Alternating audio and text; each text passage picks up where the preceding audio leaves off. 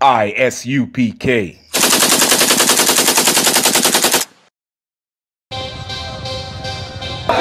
We want no cowards in our camp, in our camp. Only men prepare to die. We want no cowards in our camp, in our camp. Never let their brothers slide. We want no cowards in our camp, in our camp. Only men prepare to die.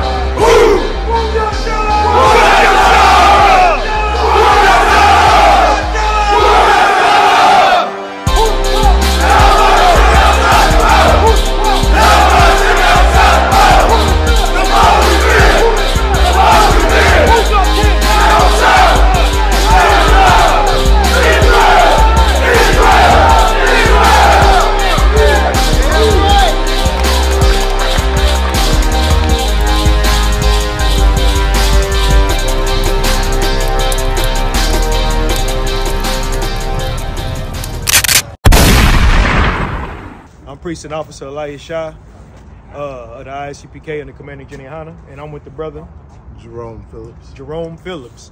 All right, so we wanted to ask a couple of questions on New Year's. Like, we often go around, we always down here in this area, and we go and ask like people about, you know, the holidays and things like that of that nature. So I always ask first, like, what's your religious beliefs, if you have any? Baptist. So pretty much you a Christian? Yep. All right, so did you learn about the New Year's from like the church, or where did you learn about the holidays or the New Year's, to be specific? Well, you know, growing up school, they pretty much instilled what they thought it's supposed to be. Didn't take long for us to figure out that that wasn't how it is, for real. Oh, okay, so you don't believe the New Year's is January 1st? Well, I mean, I don't believe one way or another, you know. You said you don't, or you do? I mean, like in between. In I already between? know that what they represent is a lot of falsehood, so. Okay, yeah, I agree with that. A lot of, what I would say is paganism. Pagan, you know what I mean? Pagan beliefs. Right. All right, so with that being said, are you going to celebrate the New Year's coming January 1st? No, nothing special. Nothing special? I mean, usually we sleep through it most of the time. So, I mean, you know. I give you a hand to that. It ain't nothing to even really be celebrating. Right. But as far as the church is concerned, you say you grew up in the Baptist. What about what they do is they just lock themselves in. They do something like, they call it lockout, lock-in or something like that. Yeah, I heard of them lock-ins. Yeah, they spend the night in church. Uh-huh. But I don't participate in that. You don't participate in that? So do you believe, as far as like the church, you know what I'm saying, like church, Baptist church, or any type of church, do you think with the pagan beliefs that you noticed and you picked up, why doesn't the church teach against the paganism on January 1st, in your opinion? Well, in my opinion, they got to stick with the old school routines, and, you know, they're not really ready for the new truth, you know. The new truth? Right. But, which is the reality of every situation. It's more political, you know what I'm saying? Because every church, they try to be like the other church, and, you know, politics as usual, you know. But, you know, as far as like the church, would you agree that the church is supposed to be like a staple in the community to push the truth and to show us how to live our lives accordingly? Naturally, it should be. So with that's just like politicians, they're supposed to do right and look out for the people, but like I said, it's politics all over again. So why, with that being said, why do we continue to go to church for leadership or for answers when they don't have any integrity? When you say we, I don't go to church for answers. Well, I'm just speaking of, well, I'll give you a hand for that. Yeah. I give you a hand for that, but I'm just saying, as know far as you it's don't black either. people. Yeah, well, I mean, sure because don't. that's all they know, and it's just a tradition. It's how they was raised. Okay, so can I ask you another question? I mean, so would it be safe to still call you a Baptist because you said you was a Baptist? Well, that's when we how I was opened up? raised. You know what I'm saying? So, yeah. So you still Baptist? I mean, if I had to pick and choose, that's what I would say. Uh-huh. I'm not Muslim. I'm not, I mean, I'm You believe in the Bible? I believe in God. Right. And then churches, here's the church right here. Uh-huh. So what I believe in, I follow my beliefs and my feelings, and that's how I live my life. Okay. Try to do right, more right than wrong. Well, I would say I'm not perfect.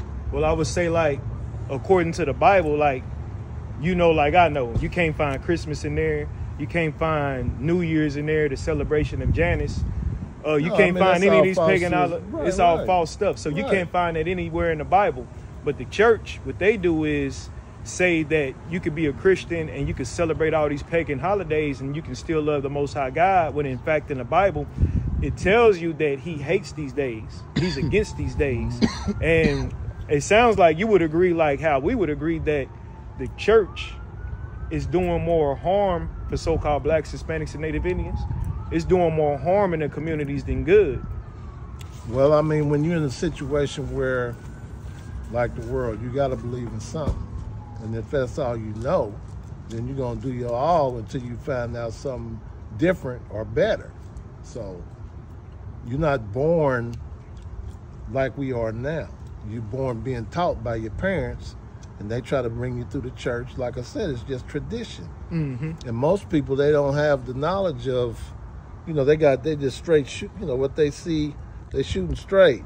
They don't expand their knowledge, and they live and die by what they was taught. And that's, I mean, it starts at home. If you taught that at home, I don't know how you was raised, you asking me, but you wasn't raised how you are now, I'm pretty sure. Nah, for sure. Yeah, and that's I was raised, myself personally, I was raised as a Catholic, as a so-called, what they would consider Catholic. Right, but look at you now.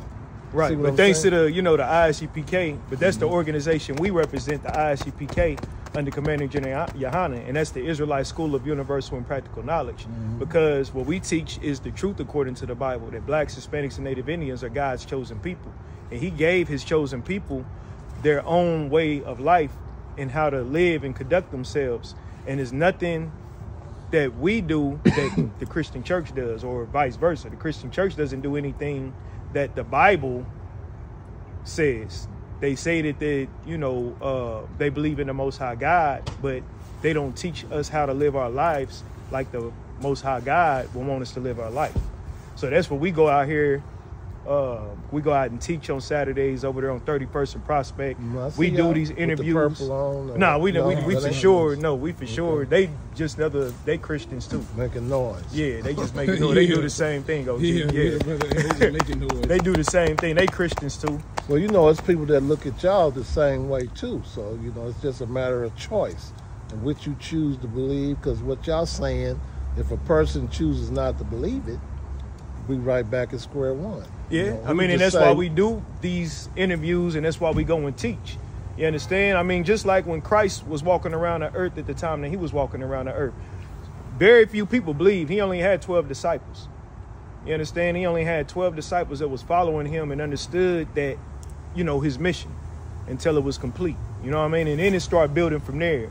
So since 1969, our organization or our school has been doing the same exact thing. How old are you? Me? I'm 40.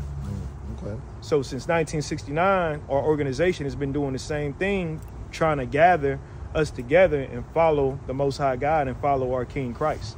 Well, I mean, you know what I'm saying? It's going to be steps. I don't have a closed mind about anything. Oh yeah, I don't think you do. Well, I don't. I mean, yeah, I don't simple think as that, because, you know, I'm 63. So I done seen a lot. I done heard a lot, and I don't follow anybody. I follow myself and my feelings, my thoughts. You know, I try to do right, like I said, but we all do a little wrong. We try to do more right than wrong. Right. As far as what I believe in righteousness is what I believe in. Okay. You know. And you know, the Bible says that, like, you know, as far as like us, blacks, Hispanics, and Native Indians, it says that we have a zeal for the Most High God, but not according to knowledge. In order to know how to live, how the Most High God wants us to live, you have to follow men that follow the Most High God. That's how it's always been set up, even in biblical days. Christ, our King, you know, who we would say Jesus, he was a man. He walked the earth. Other men had to follow him in order to learn how to live like him in order to serve God. And that's what we teach. And that's what we're missing a lot of times in the black, Hispanic, and Native Indian community. Well, I mean, I feel you and I agree with you, but yeah, I didn't have to go. I didn't have to go where y'all go to feel this way, you know, to know what I know and to live the way I live. So yeah. Fortunately, I agree with a lot you're saying. Yeah. But I don't choose to follow you. That's right. just my choice. Yeah. You know what I'm saying? I believe in what you're saying. This is true. But That's why I don't even go to church for the same reason, because everybody's talking, you know. And then look, if I may, before we cut this interview, I would say that the reason a lot of us think like that, the way that you're thinking, is because of the Christian church. That's why we think like that, because they in the church preaching and teaching and saying, talking around in circles. Yeah, talking. Man. Oh my God. Okay, we don't want to even go all there. We don't even want to go there. You know what I'm saying? Yeah. So I mean, money makes the world go round. There you go. So we've been sitting in that church our whole lives, and if any brother, especially young black men, you know, it's been hard for us to sit in there. It's hard to get them though to listen. But it's even harder for them to even. I mean, but think about it. Why wouldn't we go out here and do the things that we do in the streets? When T.D. Jakes is your leader. When you got leaders like T.D. Jakes, Creflo Dollar, and Dr. King, Al Sharpton, you got all these cats who aren't teaching the truth, and then they have no solutions to the problem. So if they don't have any solutions to the problems that we're facing, like what's the point of going to church? To go in there and sing and dance and bang on tambourines, which the masculinity that's in us just being hardcore brothers, we're not drawn towards that. We're going to go out in the street. We're going to go out in the street and do something that, you know, make some noise. And you have a conversation with somebody, they'll surprise you with what they say, and you'll be like, you know, you can learn from everybody you talk to. Every conversation, you know, you listen to them if you're listening. And then they're going to say something, and then it's going to be bam. And I mean, they're not a leader. They're not a church member, nothing like that. It's just what they've been through in life. So you basically saying, like, how the Christian church, they be the first ones to say, don't judge nobody. But when you go in there, what are they doing? Without a doubt. So we already... But that ain't not even just the Christian church, though. It's just the people they judge like they the creator or something like that. And that's just the wrong one, the wrong things with the world. There's nothing wrong with judging in the sense to where you making better decisions or you trying to guide somebody into the path or the direction that's going to help me. But when it comes to who judging, am I to judge you? But when it comes to judging, you understand, it's like I can't condemn you to death or I can't condemn you to do any type of harm. But in the judgment where it gets lost inside of the Christian churches, because the Christian church is full of hypocrites like T.D. Jakes. The world is full of hypocrites. You know what I'm saying? I don't know y'all, but you I was going to say in this organization, what you'll find out, like if you was ever come to any of our high holy days and talk and thinking while we on the subject, the Passover, the Lord's Passover, we're celebrating in Durham, North Carolina, April the 20th. You understand? This would be the 55th annual Passover. We're supposed to be celebrating Passover and not Janus or New Year's or Christmas or Thanksgiving or birthdays or any of those type of things. But if you was to come like to the Passover, you was to come to class, if you was to just come around, brothers and sisters, you would see that men in here, we live up to our word. We live up to the oath. We live by the standards of the Bible. You understand? And you're not going to find that in no church that you go to in Kansas City. You don't know. You ain't been to them all. I can say that. I can say that with confidence. Judge them all. That's just like I can't judge y'all for what y'all saying or whatever. But I'm saying me personally, y'all got a good opinion. I can speak on. I'm confident to say that because when you understand the religion or the religious aspects that come up out of the Christian church, you understand that it all comes from the same foundation. But it's interpreted differently. It may be interpreted different. Like you have the Jehovah's Witness. They don't celebrate holidays. You have the Baptists. They believe in, do the Baptists speak in tongues? Pentecostals. Then you got Mormons. Then you got all these other ones. They have different interpretations and different aspects. But when it comes to the religion itself, it all comes from the same foundation. Damn right, brother. And damn right, brother. I like that word y'all giving. It's all good. Most High in Christ. You didn't waste my time, so that was cool. No, we appreciate you. A lot of time it's a waste of time when somebody stop you. You hearing the same old.